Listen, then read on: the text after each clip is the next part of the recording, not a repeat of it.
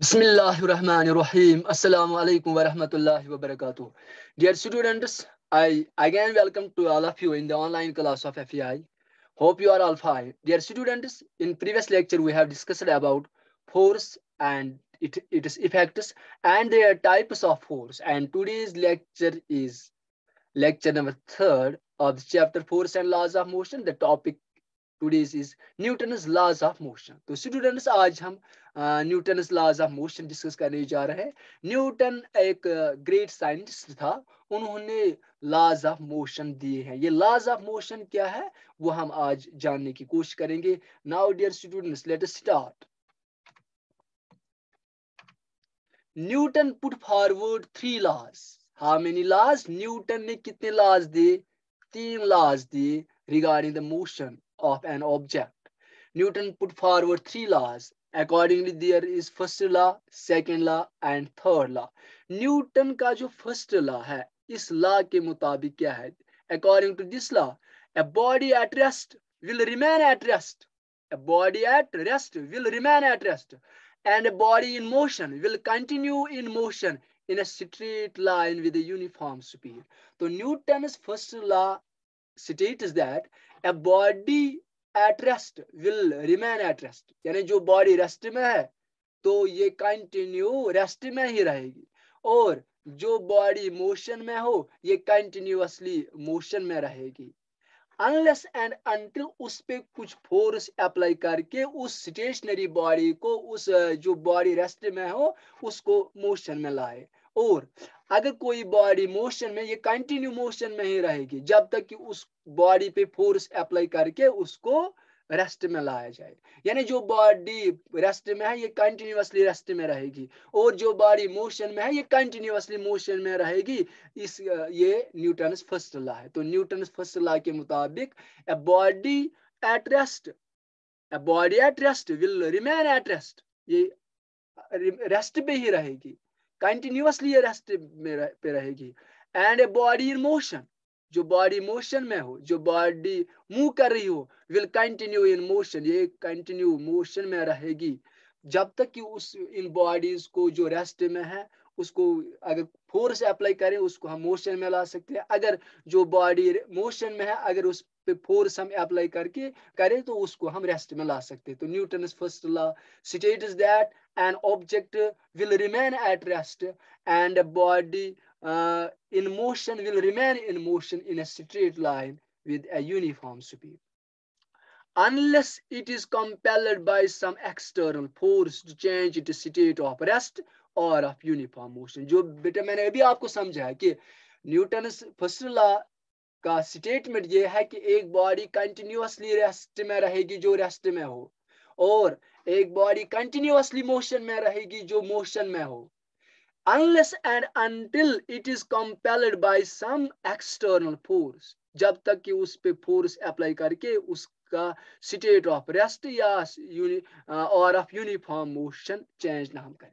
तो जो body rest में रहे, जो बॉडी रेस्ट में हो ये कंटिन्यूअस रेस्ट में ही रहेगी, जो बॉडी मोशन में वो कंटिन्यूअस मोशन में रहेगी जब तक कि उसको हम एक्सटर्नल एजेंसी यानी एक्सटर्नल फोर्स अप्लाई करके उसकी स्टेट ऑफ रेस्ट या स्टेट ऑफ मोशन चेंज ना करें। For example students, a book lying on a table, जो बुक फॉर जो किताब है ये कंटिन्यू रेस्ट पे रहेगी। अगर हम एक बुक को टेबल पे रखेंगे ये हमेशा के लिए टेबल पे ही रहेगी जब तक कि हम इसको वहां से फोर्स अप्लाई करके इसकी पोजीशन चेंज ना करें। अगर एक बॉडी फॉर एग्जांपल एक बुक ये हम टेबल पे रखेंगे ये कंटिन्यूअस टेबल पे ही रहे जब तक कि इसकी पोजीशन हम चेंज ना करें।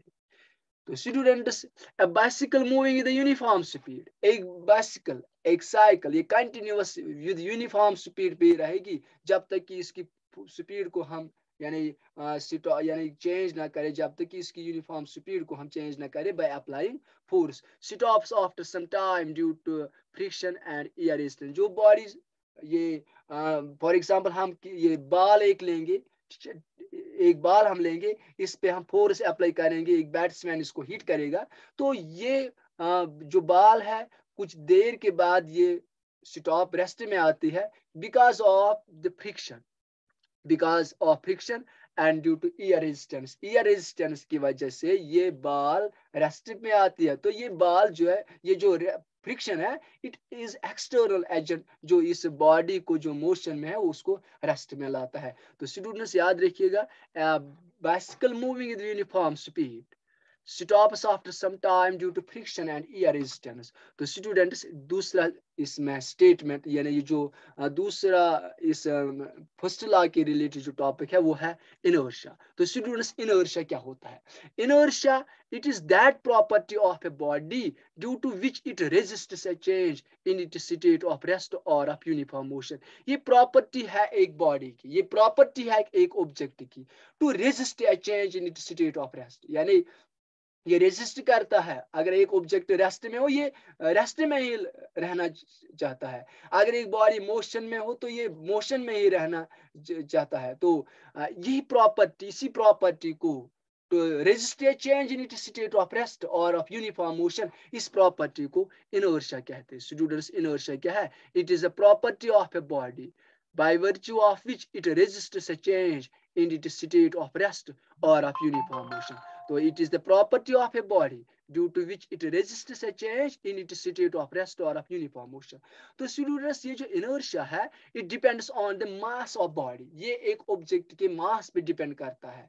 Greater the mass of body, अगर एक ऑब्जेक्ट का मास ज्यादा हो तो इसका इनर्शिया भी ज्यादा है, अगर मास कम तो इनर्शिया भी कम। सो inertia depends on the mass of object. Students अगर हम एक ट्रक लेंगे, इसका मास ज्यादा है एज कंपेयर टू या बाइसिकल, तो इनर्शिया किसका ज्यादा होगा? वेरी गुड, ट्रक का इनर्शिया ज्यादा होगा बिकॉज इट हैज मोर मास या it has greater mass then bicycle. So dear students याद रखिएगा, इनर्शिया क्या है? प्रॉपर्टी एक बॉडी की due to which it register change in its state of rest और of uniform motion and it depends on the mass of body. Greater the mass more will be the inertia and less the mass lesser will be the inertia।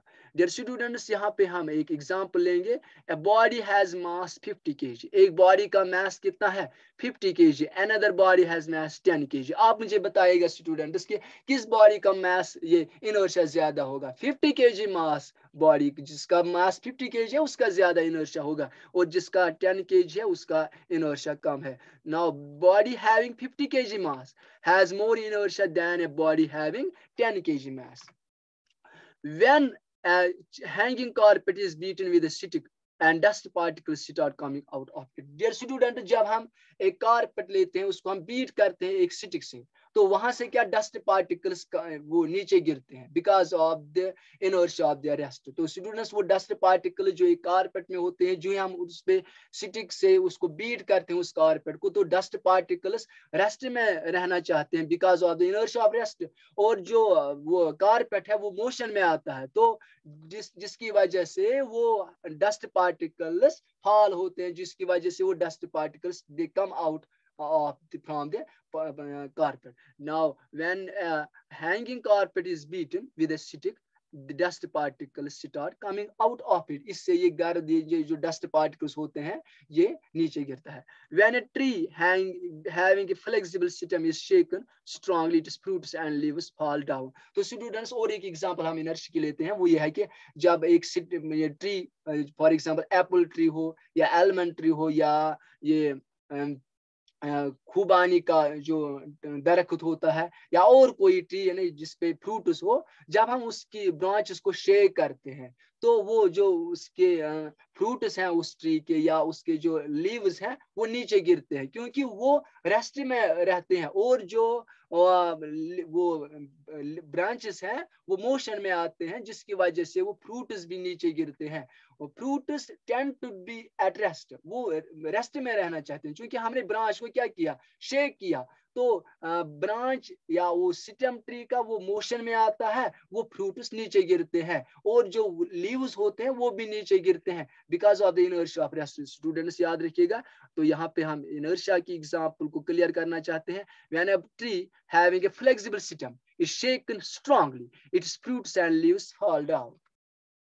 When a bus starts suddenly, the passengers fall backward। और एक example हम लेते हैं inertia को, हम यहाँ पे clear करना चाहते हैं कि जब हम स्टूडेंट्स किस में हो, ये बस में हो, व्हीकल में हो, तो स्टूडेंट जब ये स्टार्ट बस होती है सडनली, तो पैसेंजर्स कहाँ की तरफ गिरते हैं? दे फॉल बैकवर्ड, क्योंकि जो फीट होते हैं ये पैसेंजर के, वो इन कांटेक्ट में होते हैं किसके साथ? फ्लोर ऑफ द बस के साथ, यानी उसकी फर्श के साथ, गाड़ी की गाड़ी के फर्श के साथ ये फीट भी होते हैं क्या पैसेंजर के, वो इन कांटेक्ट में होते हैं। तो जो ही ये स्टार्ट होती है तो फीट मोशन में आते हैं, लेकिन जो upper part of the body होता है वो रेस्ट में ही, they are tends to be at rest, वो रेस्ट में ही होता है। तो फीट मोशन में आते हैं, तो upper part of the body city rest में होता है, इस जिसकी वजह से पैसेंजर्स फॉल बैकवर्ड। तो स्टूडेंट्स याद रखिएगा,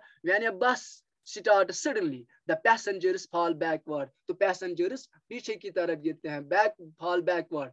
व्हेन अ रनिंग बस, अब इसका अपोजिट ये देखिएगा students, when a running bus stop suddenly, जब एक बॉडी मोशन में हो, जब एक व्हीकल या बस मोशन में हो, अब जब ये ब्रेक, ड्राइवर जब ब्रेक से अप्लाई करता है, ब्रेक जब ये अप्लाई करता है, तो बस किस में आती है? रेस्ट में आती है। When a running bus stop suddenly, जब एक रनिंग बस स्टॉप होती है suddenly, the passengers are jerked forward, तो पैसेंजर्स फॉरवर्ड की तरफ गिरते हैं, क्योंकि उस वक्त क्या होता है, जो लोअर पार्ट यानी फीट और ये जो अपर पार्ट होता है, फीट किसमें इन कांटेक्ट होते हैं? फ्लोर या फर्श, यानी जो गाड़ी का जो फर्श होता है उसके साथ इन कांटेक्ट होते हैं, तो वो मोशन में होते हैं। और अपर पार्ट भी मोशन में होता है जब एक बॉडी मोशन में हो, जब एक ये व्हीकल मोशन में हो। तो जो ही ड्राइवर ब्रेक से अप्लाई करता है, तो लोअर पार्ट यानी फीट रेस्ट में आते हैं, क्योंकि बस जब रेस्ट में आई तो फीट भी सडनली रेस्ट में आते हैं, लेकिन